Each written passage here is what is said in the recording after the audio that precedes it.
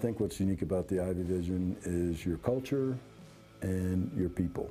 Everybody was on their game. Everything that I saw. I mean, my day started off with PT with a platoon. It was good, hard training. Everybody was engaged. Leaders doing what I want leaders to do, and that's leading by example and from the front. So that was a lot of fun. Then I hopped on a helicopter and went out and visited one of the battalions who were in the middle of squad live fires.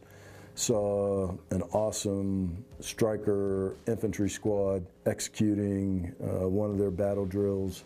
And then I had lunch with the soldiers of the week. And I tell you what, I met one of the most impressive PFCs that I've met in a long time. This kid was a superstar. I asked him to define people first, and I'm not even going to try to repeat it because I can't do it justice. So this has been a tremendous visit for me, and what I do, what I'm responsible for is the readiness of our Army. This unit, this division is in a great place. It's incredibly well led.